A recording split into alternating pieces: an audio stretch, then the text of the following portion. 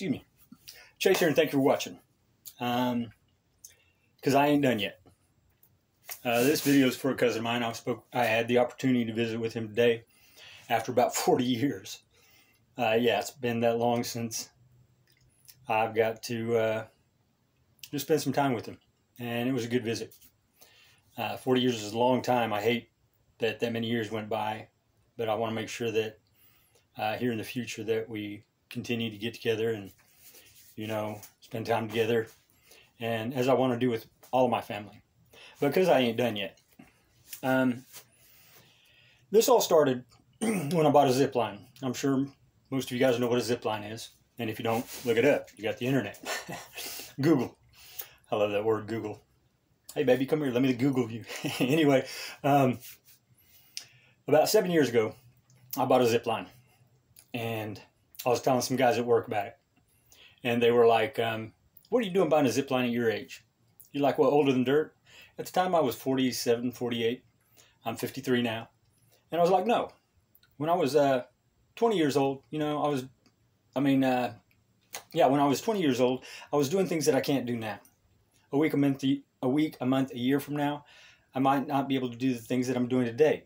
So I'm going to do what I can, when I can, while I still can, because I ain't done yet. Implying that I wasn't done living. I wasn't done experiencing new things. I wasn't done finding out what I could do.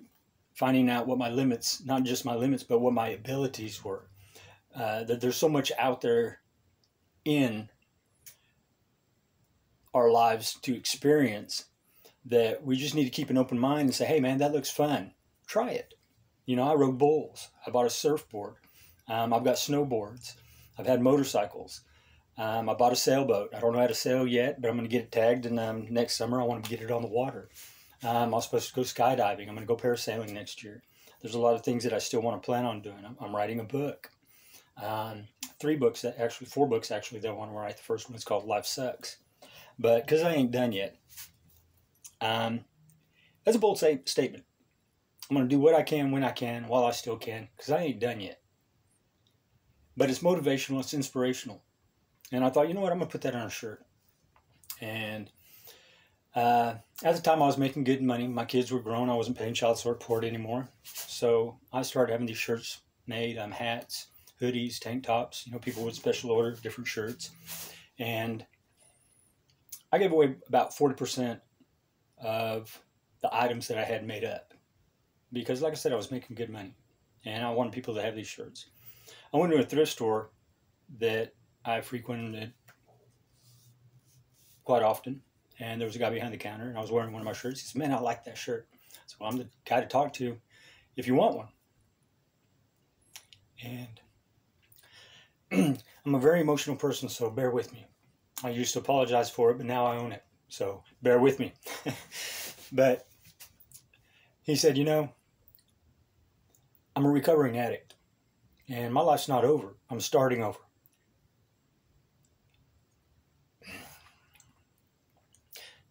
Because I ain't done yet. And so he was one of the guys that I gave a shirt to. And I thought, you know what?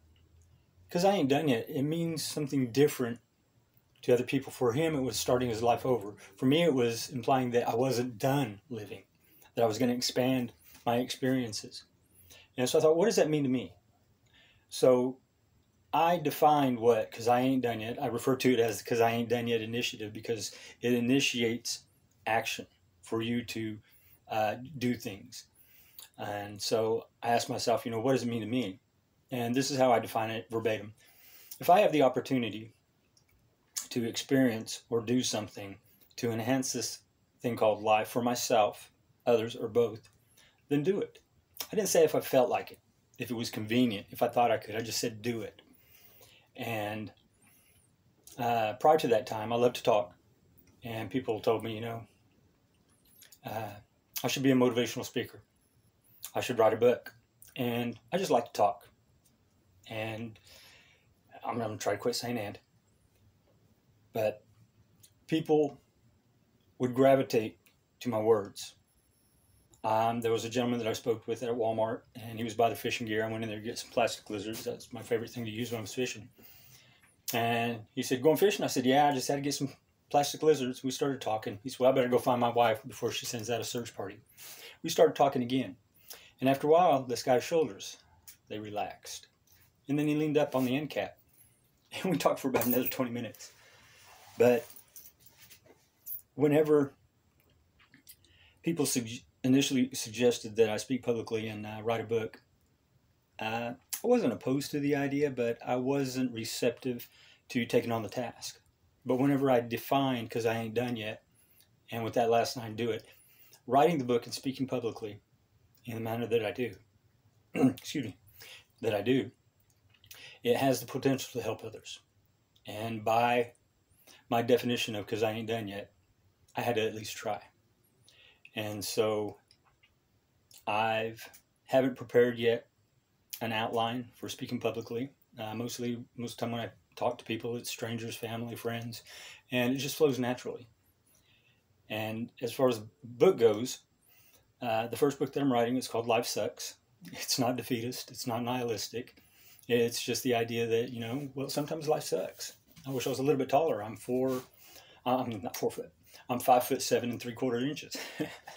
Maybe 5'7.5", maybe 5'7". I don't know. It's been a while since I've measured my height. But, I wish I was taller, more athletic, a little bit more intelligent. I wish my hair wasn't thinning and receding. Life sucks. But once you accept the fact that there are some things in your life, excuse me, that you can't control, that are stagnant and finite, that allows you to redirect your attention to the things that you can change.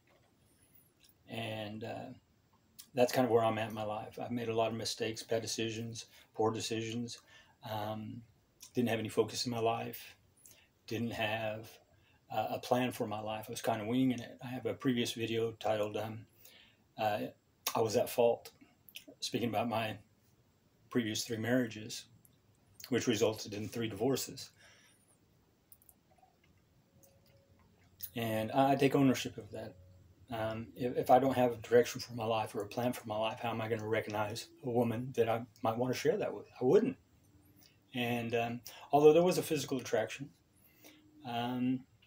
our mental and spiritual, we didn't have the capacity to come together in that manner.